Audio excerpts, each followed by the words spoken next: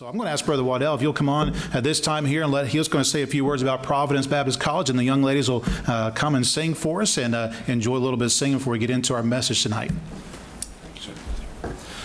Well, it's a pleasure to be with y'all tonight. As Pastor said, my name is Mason Waddell, and I am a representative from Providence Baptist College. Now, I heard that y'all had another Bible college through either this last week or the week before.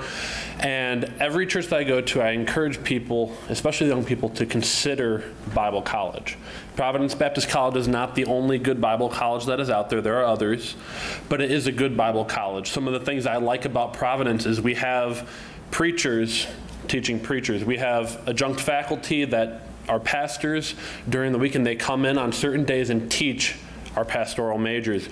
Our secretarial majors are taught by ladies and people that have worked in secretarial for churches, for schools, and they learn hands-on from people that have been there, that have done that. And you know, you may say, you know, I don't feel like the Lord's called me into the ministry. Well, not everyone's called to be a pastor or a missionary, but everyone is called to be a full-time Christian. Whether you believe that the Lord will have you in full-time ministry or not, giving a year to God in Bible college is a great foundation to not only learn more about the Bible and learn more about what you believe and why you believe it, but learn things that will help you to be a blessing in your church. We go by churches all the time that say, hey, we need a piano player. Hey, we need a teacher for the Christian school. And those are things that could be filled by those of you that are sitting in the pew. And Bible college is a great way to learn the ministry hands-on from people that have been there and done that for years and years and years. I like to use my younger brother as an example. He graduated a couple weeks ago, started off and said, you know, I'll give God a year, but he didn't feel like the Lord had called him into the ministry. He just didn't feel like that's what the Lord had for him all the way up through high school. Said, no, I'll give the Lord a year. And a couple weeks ago, he graduated. He's going on to be a youth pastor and teach in a Christian school, all from somebody who didn't feel like the Lord had anything for him ministry-wise, but simply said, Lord, I'll give you a year. And he allowed the Lord to work in his life. We unfortunately have a day and age where more people are coming out of the ministry, more people are giving up on the Lord, getting out of church than are going back in.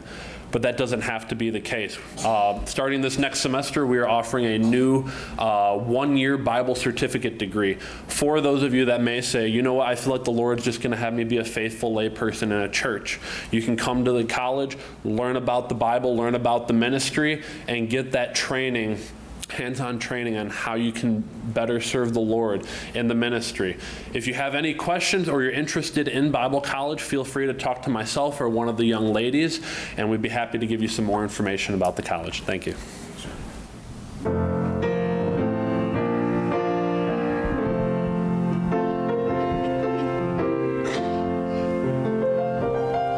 I could tell of the stories when the thousands were fed, when he lifted the sick, when he raised up the dead.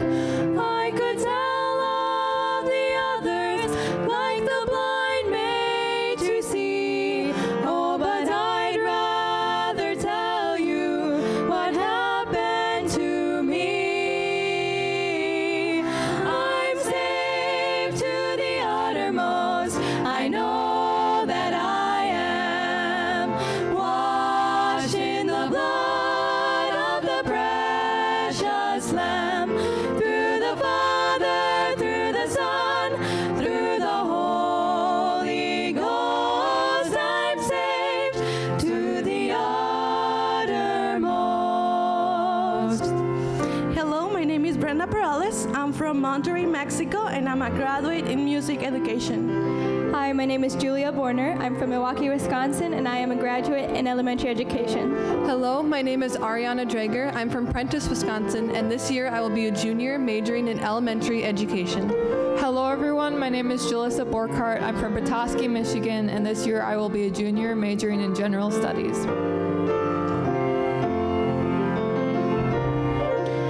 You must be forgiven to make heaven your home. The good life you're living won't do it alone. So trust in the Savior, and He'll save you today. And with blessed assurance, you too can say, I'm saved to the uttermost. I know that I am washed in the blood of the precious Lamb. Through the Father, through the Son, through the Holy Ghost, I'm saved to the uttermost. I'm saved by His power divine, saved to new life sublime. Life now is sweet and my joy is complete. For I'm saved to the uttermost. I know that I am washed in the blood of the precious Lamb. Through the Father, through the Son, through the Holy Ghost, I'm saved. I'm saved. I'm saved to the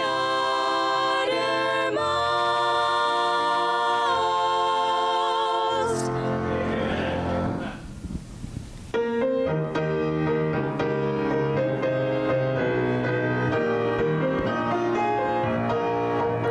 You may ask me where I'm headed. You may ask me where I'm bound. Well, I'm going to a country across the sea. And I know I'll have a mansion. And I'll know I'll have a crown. Well, I'm bound for the kingdom of the free, of the free. Yes, I'm bound for the kingdom of the blessed and the free. And my Jesus soon is coming after me. There is nothing to compare with the glory over there. Yes, I'm bound for the kingdom of the free.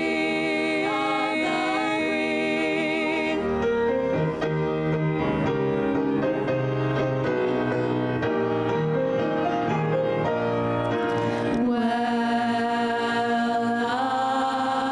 I'm going to a country where they say we'll never die.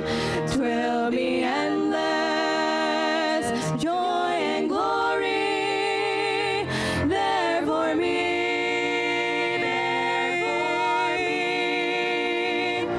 Yes, I know I'll live forever in that city in the sky. Well, I'm bound for the kingdom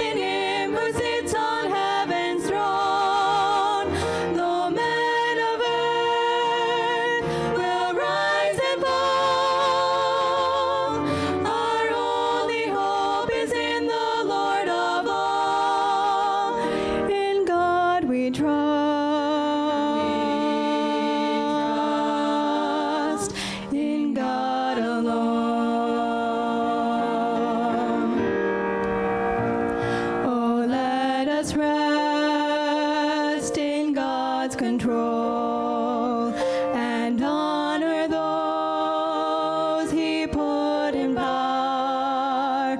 For hearts of kings are in his hands. All nations turn at his command. Protect the weak, establish law, honor the right, punish the wrong. Let this be true of those who lead. O men of faith, now intercede. In God we trust. In God alone. Put our faith in him who sits on heaven's throne. The men of earth will rise and fall. Our only hope is in the Lord of all. In God we trust.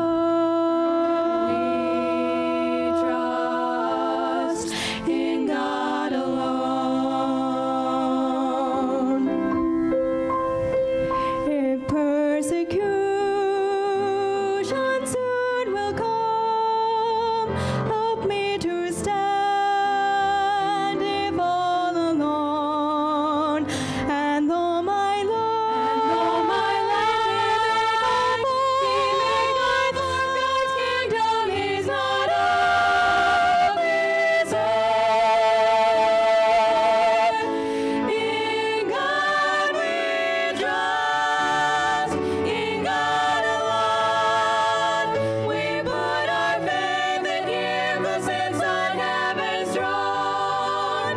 The men of earth will rise and fall. Our only hope is in the Lord of all. In God we trust. In God alone.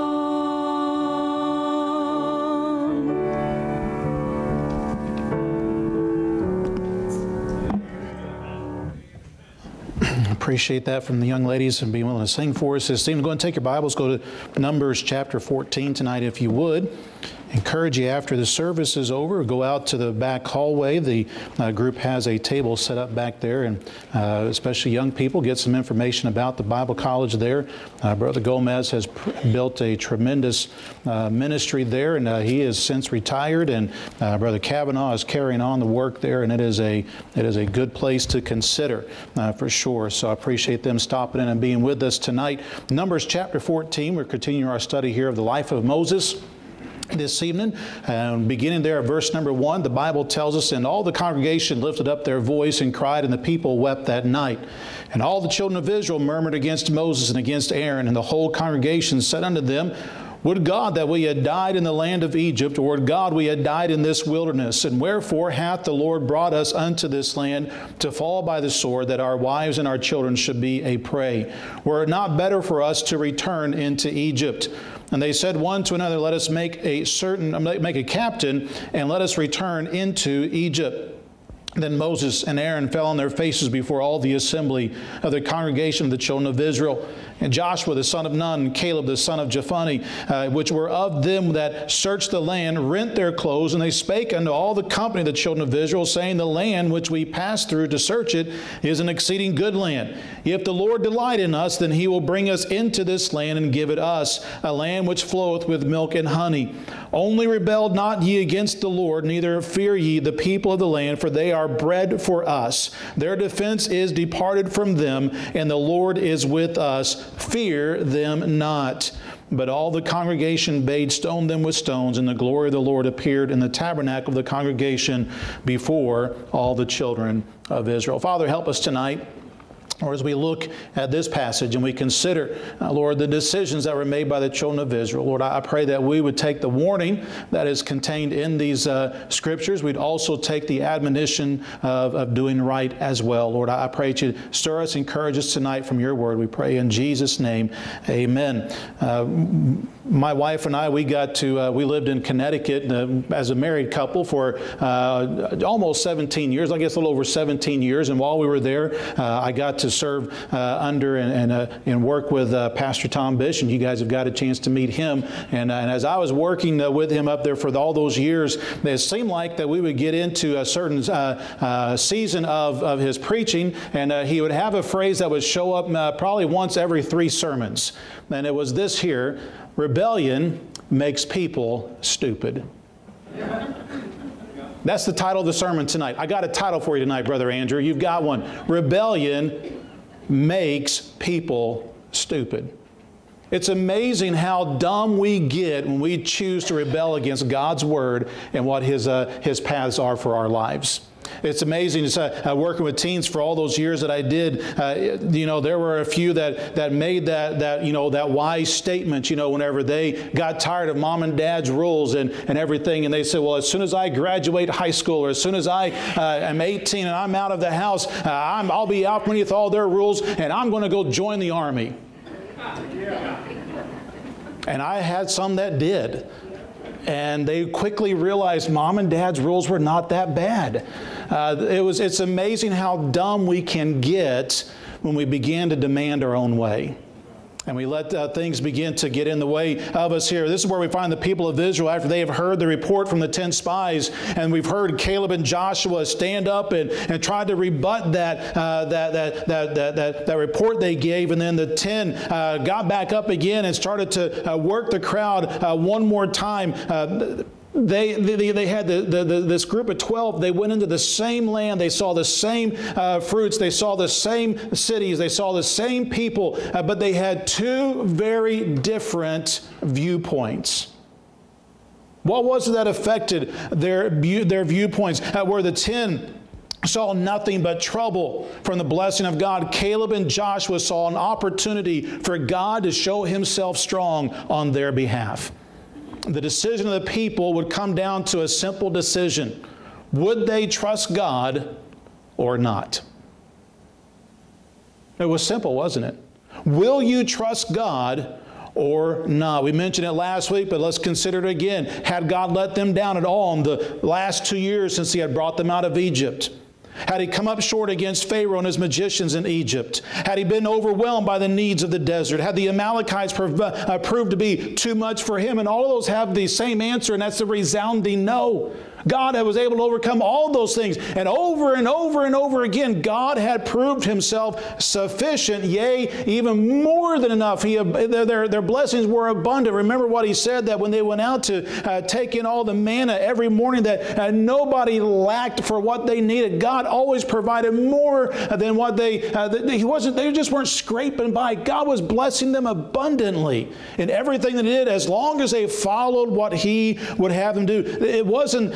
God had proved Himself, if you will, that He was able, and by knowing His past track record, you hear sometimes past performance is not indicative of future earnings whenever you hear investments and things like that. Well, here's what you can take to the bank on this, is that God's past performance is indicative of His future abilities as well. Just as God was able to do it in the past, He's able to do it today and tomorrow and into the future, and we can trust Him. We can step out on faith and believe that He is able. He's waiting for us to believe Him. Amen. And He wanted His people to believe Him. But there were naysayers. There were those who said, no, you can't be trusted. How could they miss the obvious provision of God over those last 2 years and come to the conclusion that He wasn't able to care for them now? You understand, they chose rebellion over faith in God. And those were the only 2 choices. And in our own lives tonight, we are facing those same things, that we are either going to trust God and we're going to move forward in what He wants us to do, or we are going to rebel against Him, and rebellion never ends well. Never has. And so tonight I want us to consider, first off, the evil effect of the 10. The evil effect of the 10. I want us to consider that because we have a world today that is shouting down anything that is godly. Right. Anything that is godly. If you pay attention to the news, you saw here a couple of weeks ago an athlete standing up at at a college that was he's of the Catholic faith there, and he was standing at a Catholic college and giving a commencement address, and he was extolling the virtues of being a homemaker and being a mom to the young ladies and whatnot. And he has been just raked over the coals over these last few weeks because he dares stand for traditional values. That's the world we live in today. That's the world we're up against. And if we are not careful, we will give more ear to the world around us that has no faith in God. And when it does, I want you to see how the people reacted here this evening very quickly. First off, I want you to see verse 1. There was fear and despair. There's fear and despair. Notice that all the congregation lifted up their voice and cried, and the people wept that night, fearful of what was on the other side of the river, and despair because they've come all this way, and now all these God's done has brought us here to kill us here. You understand, true faith found no place in them. They gave up all hope of entering the promised land. All because these 10 guys said, oh, it's too tough. But God said, no, I want you in there. I'm going to lead you, and I'm going to give you victory. And they chose to listen to those 10 men. I like what one preacher said. He said this, both faith and belief beckon to us in life. I say that again, both faith and unbelief beckon to us in life. Unbelief, like the majority report, is generally more popular and louder and gets more attention. But it's the way of sorrow. Hebrews 11:25 reminds us here that Moses, when he chose to turn away from those things that Egypt had, the Bible says that he chose to turn away from the pleasure of sin. Why? Because it was only for a season. And that season, which is extremely short at its best, is only in this life. It is not an eternity. Fear and despair. But also this here, notice also a second reaction because they have listened to the wrong voices. We don't just find fear and despair, but we find also murmuring and complaining. Isn't it amazing how often murmuring and complaining follows after those who refuse to walk by faith? Murmuring and complaining. Notice who they're murmuring against. Verse 2 there again, Moses. And this time, Aaron was the object as well. This is the first time Aaron's been murmured against. He's tasted a little bit what his brother, just a chapter or two before, Aaron was murmuring against his brother Moses. He and his sister, remember that? And now all of a sudden the shoe's on the other foot. He's getting a little taste of it himself. But of course we know Moses has been used to this. He's heard this for the last 2 years. Murmuring and complaining. Unbelief always attacks those who represent faith. You have those who are willing to step out by faith, and they're willing to go forward for God and follow what God's leading is. There will be plenty of naysayers along the way who say, oh, we can't do that. It's not about what we can do.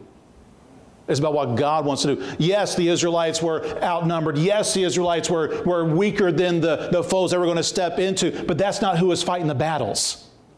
In fact, when the next generation came in and God brought them in, it still wasn't them fighting the battle. It was God fighting the battle. From the very first battle when he said, walk around the city of Jericho, you think they knocked those walls down? No, God did that, and God would have done it 40 years before if they had just followed him into the cities or into the land that he had for him.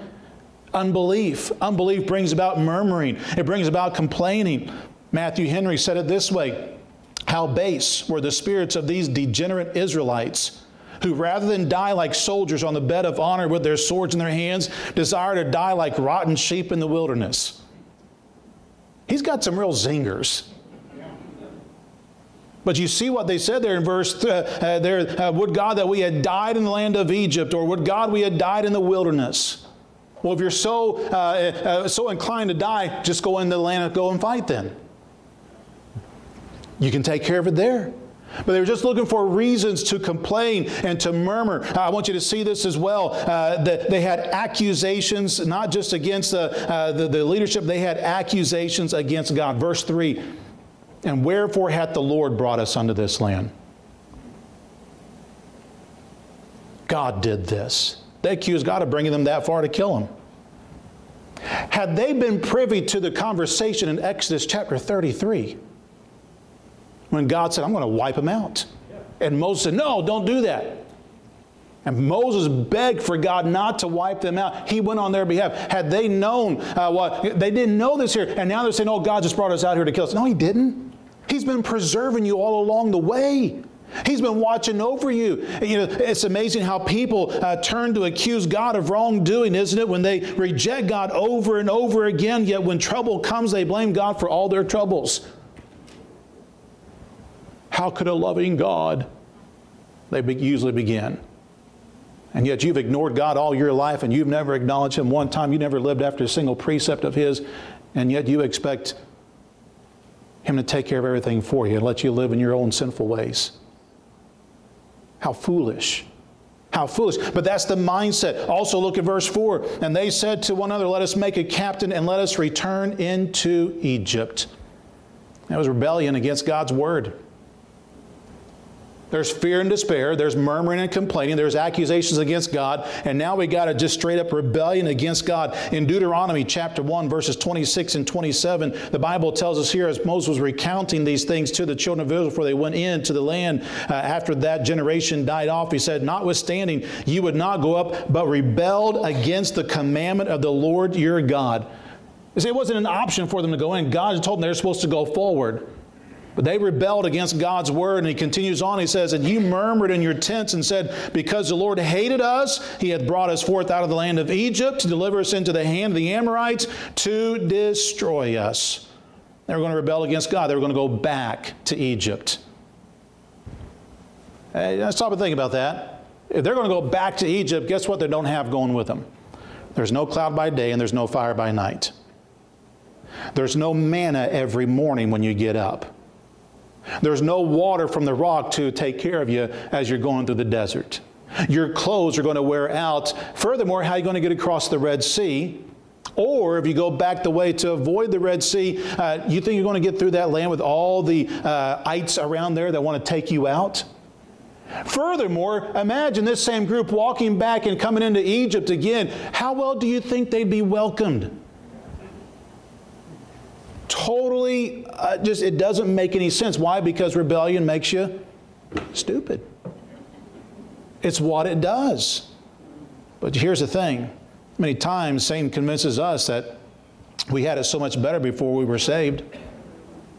Satan convinces us when we were living in the carnality and the pig pen of sin how much easier it was, and we had freedom then, but now we have to live according to the Bible and we're all bound up. No, sir. You were living in a place that was destitute and had no help, and there was no light of day, and there was just darkness and despair all around you. And when God came into your life and He brought you into and saved your soul and brought you into this good life here, and He's given you blessings untold, and you're going back and saying, if God would, He's not good, I'm going to go back to my old ways.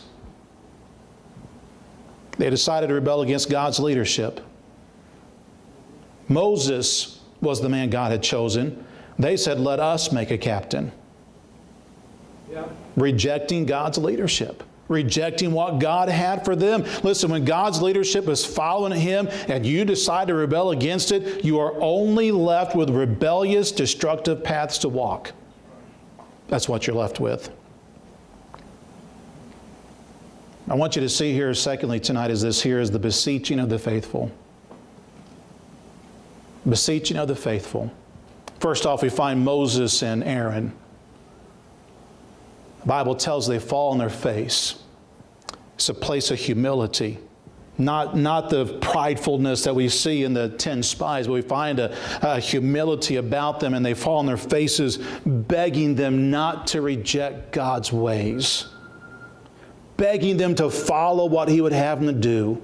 Begging them to listen and go forward. They're begging them to listen. Hey, don't turn your back on God. Don't turn your back on His blessings. Can you imagine Aaron and Moses? They have endured these things with these people here, especially Moses. I can see Moses saying, please don't take this away from me. There's Caleb and Joshua, the Bible says in verse 6, and they rent their clothes. It's a sign of mourning. What are they mourning about? They're mourning about an evil decision. They're mourning because they see the path they're going down, and they know it's a path of destruction, and they are begging them. They're showing their disdain. They rent their clothes as a picture of mournfulness over a decision that was being made right here. And I like this here in verse 7. They begin to speak up. They don't stay. Listen, the majority is speaking against them. The 10 spies have spoken against him. The majority of the people are against him, but they're going to give their witness one more time. Listen, it doesn't matter how bad things look. It doesn't matter how awful they look going forward. Listen, it is always worth witnessing for the Lord. It's always speaking up and saying, thus saith the Lord. Here's what the Bible says. Here's where we're going to stand. Even if everybody else is against it, we say, no, here's what the Bible says. We're going to stand with the book. We're going to stand with what God says. Listen, be a voice. Speak up for those things there. First off, look at verse 7 here. I want you to see real quick 4 things here that they give a witness to. First off is this here, is that God's word is true. Verse 7, and they spake unto all the company of the children of Israel, saying, the land which we passed through to search it is an exceeding good land. What they're saying is, look, God said it was good. He's a God of His word. You can trust God. He's been faithful to us all along. Hey, we can follow Him. He said to go forward. We can trust Him going forward. God will take care of us. God will be true to His word. Listen, friend, there's got to be some things we got to stop going to our own reasoning and coming to our own conclusions and quit trusting in ourselves and quit leaning on our own understanding and turn from those things and begin to acknowledge Him in all our ways and let Him direct our paths. They're begging, listen, God's word is true, but also see this here, verse 8, if the Lord delight in us, then He will bring us into this land and give it us. Listen, if we will just be faithful to God, I promise you He's going to be faithful to us. There is blessing of God. When we are obedient to His word, there is the blessing of God that is sure to follow.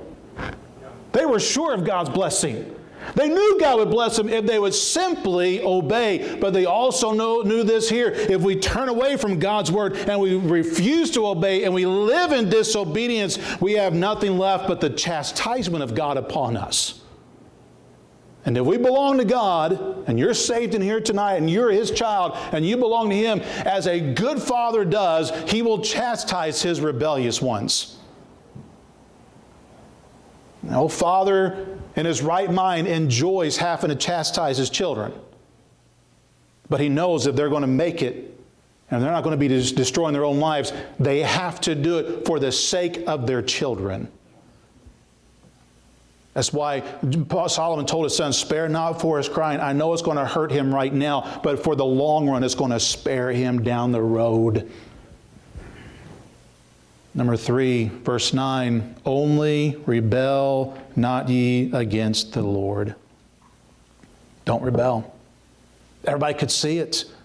Caleb and Joshua and Moses and Aaron. Listen, be thankful that if you have somebody who will stand up and say, hey, you're going the wrong direction. You're going down a destructive path. Hey, don't go that way. Hey, turn around. Stop here. Hey, be thankful you've got a friend. The Bible tells that the wounds of a friend are better than the kisses of an enemy. Listen, you want a friend who will tell you the truth. You want a friend who will tell you, hey, listen, you're going down the wrong path. You're going to destroy yourself. Hey, pay attention. That's what Caleb and Joshua are doing. Hey, listen, this is rebellion against God. This is not a good thing. We're inviting the judgment of God upon us. Don't do it.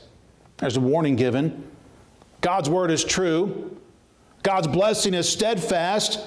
Hey, let's not rebel, but at the end of this verse here, they said this here, fear ye not, neither fear ye the people of the land, for they are bread for us.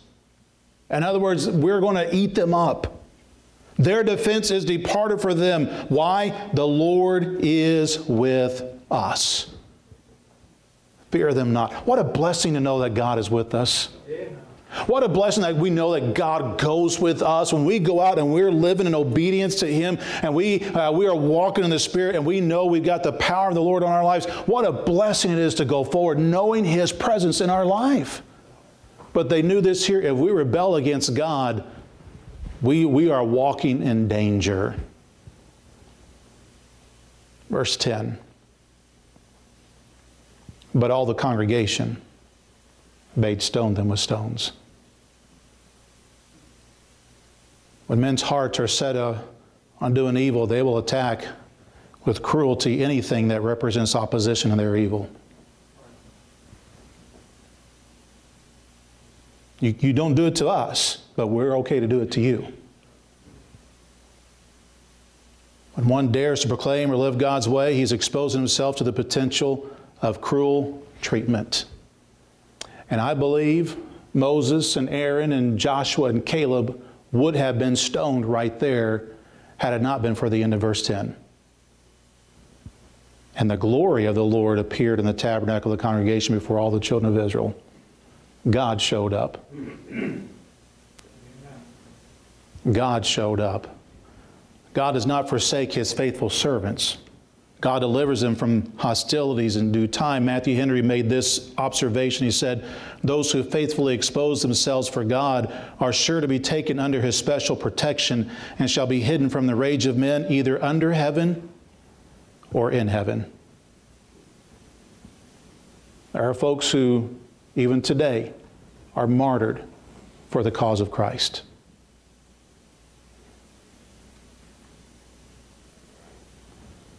You say, well, where was God whenever that happened?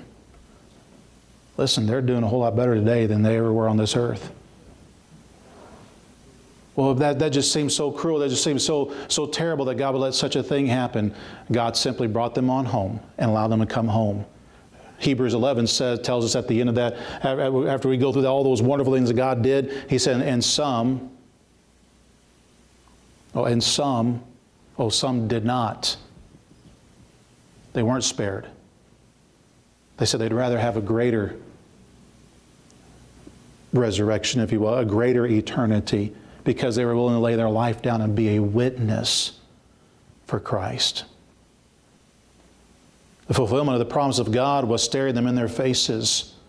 And what they did is they let the evil report of a few about God turn them away. This world has much to say against God and His ways. A man can stand in front of already references here, a man can stand in front of a religious university and extol the virtue of following the Bible in a speech, given at a graduation, have the world and its media demonize him because he believes God. And you can be sure this world will do the same thing to us. A high school student can have his diploma withheld because he dared to witness to God's goodness in his life as he gave his valedictorian speech. Just happened this last week. Primetime television swings away at the foundations of morality in our nation daily. The 10 spies of the world are telling our young people in school, our homes on television, and us as individuals on social media that the ways of God are terrible and will steal away your life. The question is simply this tonight: who will you listen to? Will you listen to those around you telling that living according to the Bible will waste your life? Or will you listen to that one who is pointing you to God's ways and His Word? At some point we must decide, will we not let this world have its way in our lives, in our homes, in our schools, in our churches, in our towns, in our communities, in our society? Not only do we need to be listening to the right voices, we need to be the right voice as well. Romans 14:7 says, "For none of us liveth to himself, and no man dieth to himself." One man said it this way, that no man is an island unto himself. Listen, you are influencing somebody today. Whether you say something or you remain silent, you are influencing. I don't know, maybe there was somebody else in the crowd who was okay, who agreed with Caleb and Joshua, but they just didn't want to say anything because they didn't want to stick out. They didn't want to happen to get stoned as well.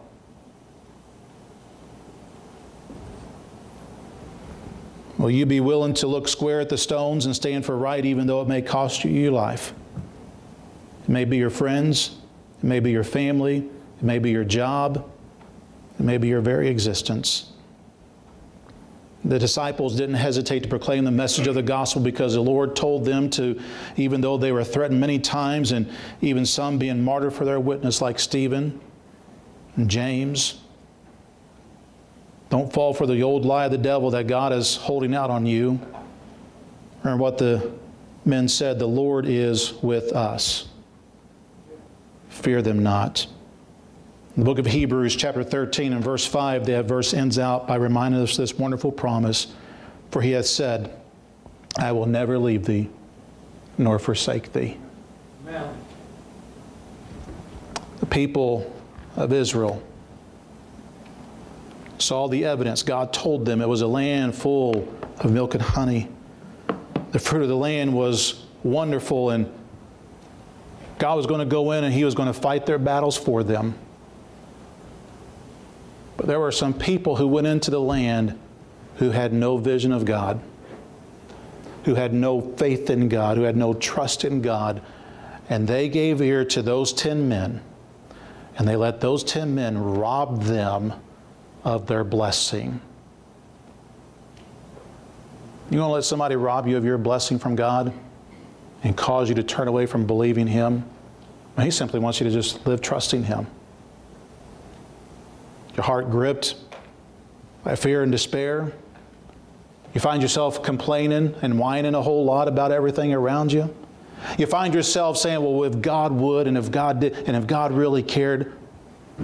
Those are all red flags saying I'm being influenced by the ways of the world.